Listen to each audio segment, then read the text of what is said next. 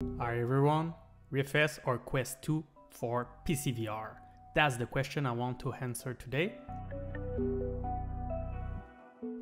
There are only 3 reasons I can see to choose a RIFS over Quest 2 in 2021, and only one may be a real deal breaker. For most people, the RIFS with the Halo design is a much more comfortable headset for long gaming sessions.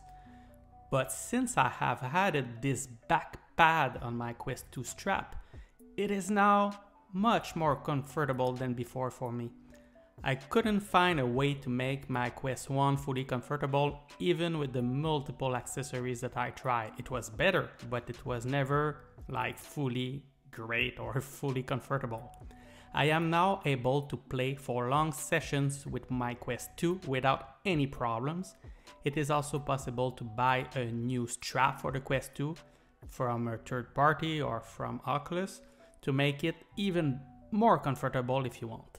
It's even possible to add one that has the same Halo design as the RIFS. So really, I don't think comfort is a big reason to choose the RIFS over the Quest 2.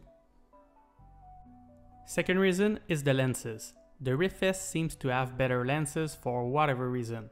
The sweet spot seems to be bigger and there are fewer God rays. There may also be some defective lenses on early Quest 2 units that could explain some of the disappointment about that. But again, if you have a good Quest 2 like the vast majority of buyers, it's not a reason to buy the RIFS. Let's not forget that the RIFS doesn't even have an IPD adjustment, none, so many VR players can't even use it. It's far from being perfect on the Quest 2, and I'm one of them as I'm like between 2 settings, so I have to put the slider between the position 1 and 2. It works, but it's not optimal. And I don't like that Oculus has taken the cost-cutting decision to make this IPD adjustment bad, but anyhow, this is how we get a $299 Quest 2. So it's certainly better on the Quest 1. The Quest 1 was perfect for almost everybody. Quest 2, some limitations. RIFS, only certain person can play it. The third and final reason is the only real one for me, the only one you should really care about at this point, it's performances. The RIFS is a native PCVR headset, the Quest 2 isn't. The video encoding that is necessary for the Oculus Link or even virtual desktop if you are using Wi-Fi is using a lot of power.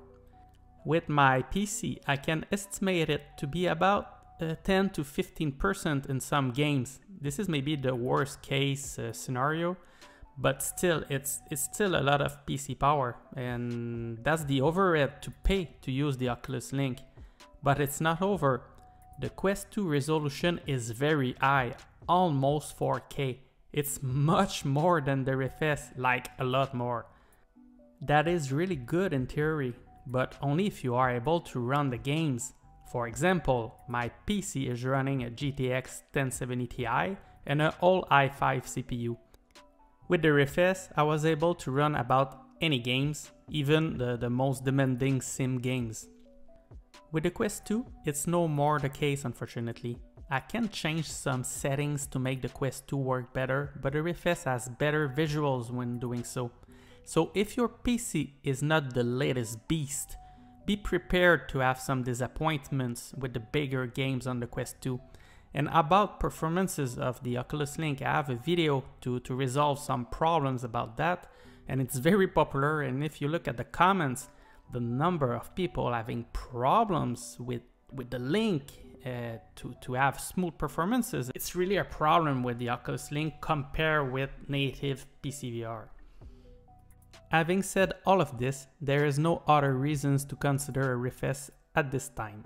The Quest 2 is just a better headset, or at least a better buy. Oculus is fully supporting the Quest 2, it's their baby, they want it to succeed.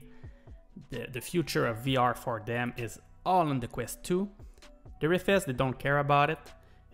They will even stop selling it. It will still continue to work, but don't expect new functions and things like that in the future. The RIFS is dying.